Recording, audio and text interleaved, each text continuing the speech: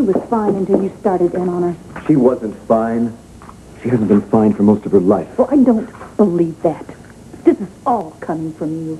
Your fear, your paranoia, whatever turned you into a self-destructive alcoholic, you're playing it out on Dorian. And you're dragging Kelly and Cassie along for a sick ride, Mel. What about the lies we've already discovered?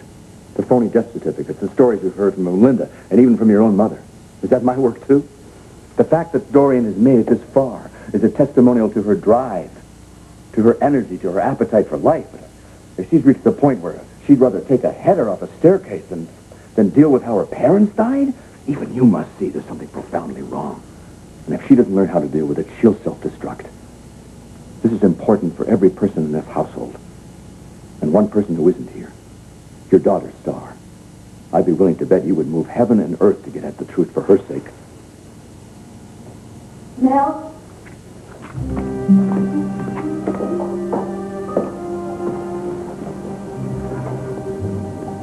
Mel? I know.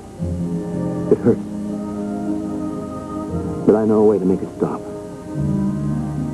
Just tell me, Dorian. Tell me what happened. How did your parents die?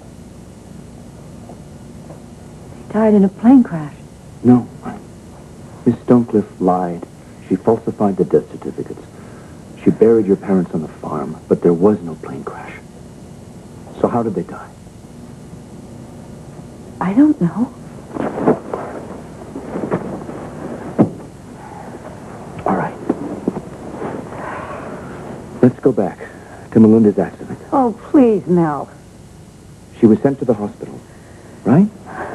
And then, all of a sudden, your parents left the farm.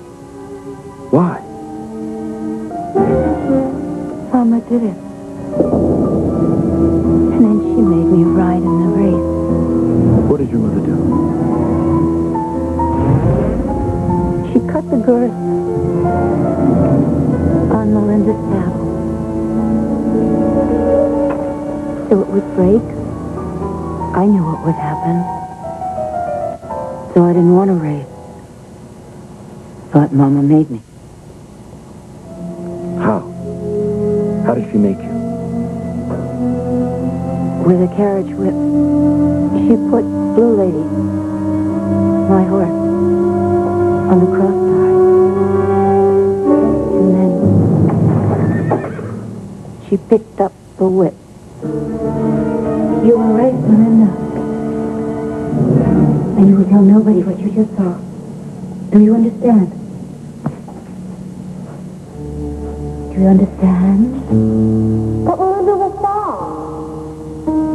You will ride in that race. Mama, Melinda will get hurt. You will ride in the race because if you don't, I will whip Blue Lady until she bleeds. And then I'll take you, and I'll lock you in the well house. And I'll leave you there for hours and hours. You don't want that, do you? No. Good. So you ride in the rain.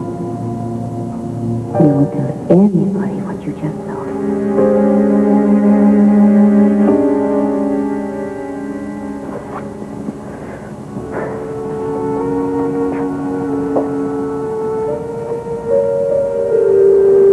So you rode the race?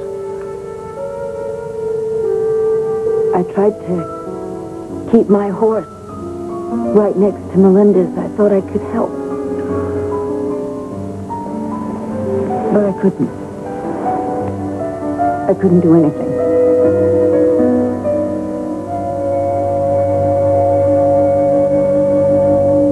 I need you to tell us some more. No surprise there. After Melinda fell, what happened? Papa took her to the hospital.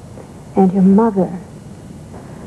Mama got hysterical, started shrieking, and Miss Stonecliffe sent me to my room. And how long after that did your parents leave the farm? Dorian? When did they go to the lake? No, Leave me alone. There is nothing on God's green earth that would make me leave you now.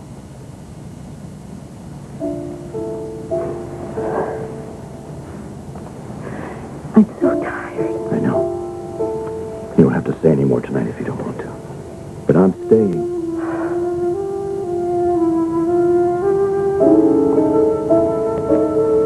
Only you, though. Okay? But, Dorian, where's the family? Don't make us go. Mother, please. Bye. Bye. I'll get it.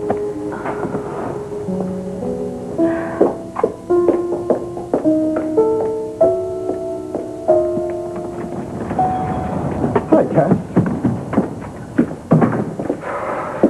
Are Cramer's trying to squeeze in one last crisis before the year ends? Believe me, this one won't fit into the time that's left. Why don't you come in?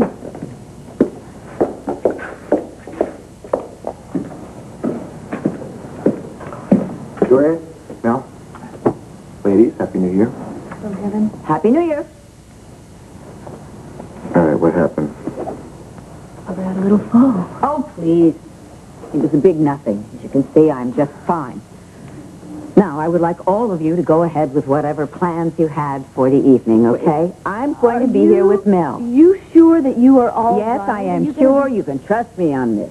You're going to be fine? I'm going to be fine. Goodbye. Have a lovely evening. Get going before all the champagne in Landview is gone. All right, well, I'm going to go find Max at Rhodey's, but I'm going to be back. Yep.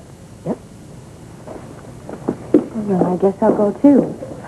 Well, I'm taking Cassie home to change, so, we'll drop you. Okay. Have a good New Year.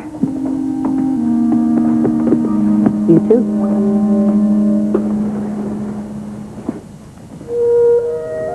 We do love you.